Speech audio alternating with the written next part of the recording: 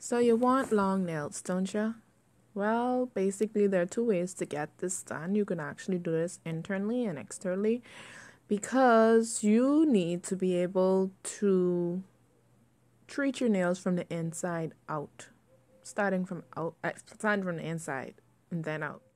So basically, you need the proper nutrition, and nails are made out of protein. So you need to eat foods that are rich in protein and vitamin A and vitamin K and vitamin E. Yeah.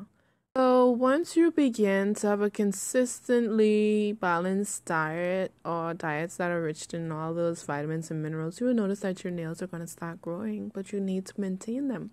So you need to manicure them properly and make sure your cuticles are taken care of, and as well as the nails themselves. And before you know it, you will have longer, stronger nails.